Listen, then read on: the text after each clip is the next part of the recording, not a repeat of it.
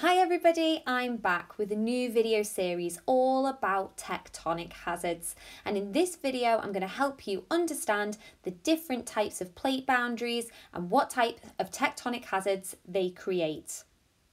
So before we jump into learning about what happens at plate margins, we need to understand that the Earth's surface is broken into various tectonic plates. There are 7 major tectonic plates, and then we have minor plates and very micro plates that we probably won't be able to see on this map. And this is really important when it comes to plate margins and plate boundary movement, because we need to understand the direction these plates are moving. Now, tectonic plates move really slowly. They move about 2 to 5 centimetres per year on average. That's about the same type of time frame that your fingernails grow. So they move incredibly slowly. And that's all to do with deep below the Earth's crust in your mantle layer, okay, to do with something called convection currents, which we're not going to go into in this video. Okay, but it's just something you need to know to understand how these plates move. Now, the first thing we need to understand before we even think about the different types of plate margins is the various types of crust that we have on our planet. And that's because we have 2 types, and this is really important when we go into later on understanding plate margins and plate boundary movement. So our first type of crust is known as a continental crust. And your continental crust is when you have land material, a continent above that layer of the Earth's surface. Now, we already know that below the crust we have your mantle layer, and your mantle layer is where you have those convection currents, where that liquid molten rock is moving around, and that's encouraging these tectonic plates to move. But we have continental, and then we have a different type of crust. This one is known as an oceanic crust. And an oceanic crust is different to a continental crust because it has ocean or a very large area of water above it. But it still has that layer above the mantle. So the mantle still sits below this type of crust, and we still get that movement of that liquid molten rock, that magma below the crust surface. Now, what's really interesting about these 2 types of crust is that they're a little bit different. Your continental crust tends to be the older one, whereas your oceanic crust tends to be newer. Now, when I say newer, I'm talking like 200 million years old, but that's still the newer crust compared to continental. So continental is much older than 200 million years. Your continental crust also tends to be made up of igneous, metamorphic and sedimentary rocks, whereas your oceanic crust tends to be made of igneous rock. Now, continental crust tends to be what we call less dense, so not as heavy, whereas your oceanic crust tends to be very dense, and that's important later on when we look at the different types of plate boundaries. So, going back to this map for a moment, we know if we have tectonic plates moving in various directions, at some point they are going to meet at different intervals. Now, where tectonic plates meet, we call it a tectonic plate boundary, where 2 tectonic plates meet.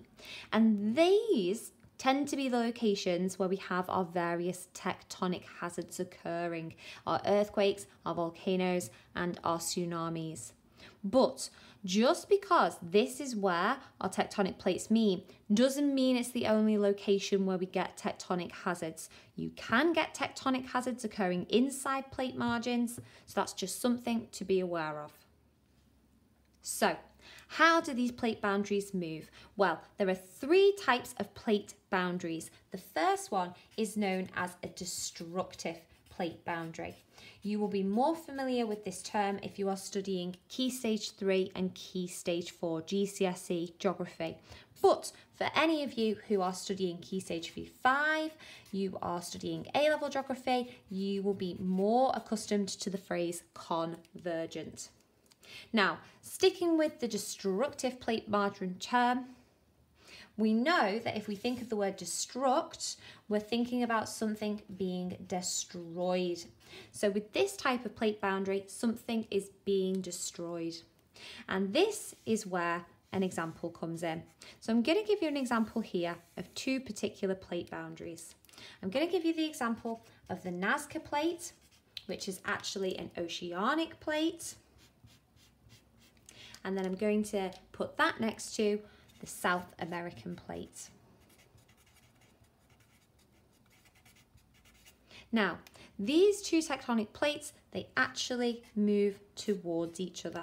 Now, why do they do that? Well, they do that because the convection currents deep below the Earth's crust in your mantle layer encourage them to move in that direction. They are converging together. They are moving towards each other. But when they do move toward each other, this is why it was really important before I went through with you the different types of crust we have. Because when they move together, we have our continental crust, the South American plate, and then we have our Nazca plates, the oceanic crust. And if we remember, the oceanic crust is dense. It's really, really heavy, whereas your continental plate is less dense. It's lighter.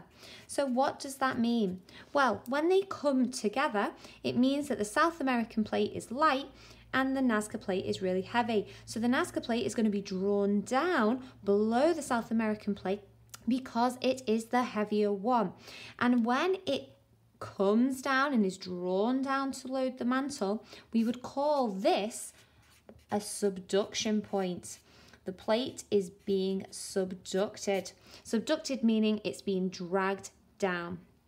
What will happen then is obviously this crust is going to go more towards the mantle, and then obviously it's going to be warmed up, it's going to be destroyed. Hence this plate boundary being called a destructive plate boundary. Now, when it comes to thinking about the tectonic hazards that happen here, okay, we would tend to get volcanic eruptions. Now, volcanic eruptions on this particular plate boundary can occur on the Earth's crust, or they can even occur in the ocean. They can be extremely explosive, so it's always good to keep an eye out if that's the case.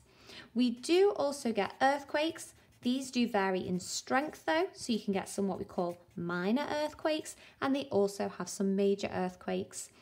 Now there's also, in this particular type of plate boundary, a risk of tsunamis, and it tends to be a potentially high risk. Then we've got our second plate boundary, and this one is known as our constructive plate boundary for those of you studying Key Stage 3 and Key Stage 4 GCSE Geography. But for those of you potentially wanting to recap A-level geography, you might be more accustomed to the phrase divergent. Now, sticking with the constructive term, if we break this one down, we're thinking about the word construct. If we're thinking what that word means, well, we're thinking it creates something. So something is being created on this particular plate boundary. Now, when it comes to this plate boundary, I'm going to give you the example here of two tectonic plates, but this time, these tectonic plates are going to be oceanic plates, so they're both dense. I'm going to give you the example of here of the North American plate, and then I'm going to have it next to the Eurasian plate because it actually is. Now, these two plates, unlike the destructive plate boundary I showed you a minute ago, they are actually moving away from each other. Now, why are they doing that? Well, they're doing it because the convection currents below these particular plates are moving away from each other. So they're drawing the plates away from each other. They are causing them to diverge. Now, what does that then mean in terms of something getting created? Well, it leaves this lovely gap between your crust of your planet, which then allows liquid molten rock from your mantle to escape above the Earth's surface. That will then create this new layer, and obviously we're dealing here with two oceanic plates in this example, so that's going to actually create new ocean floor. So that is why something is being created here.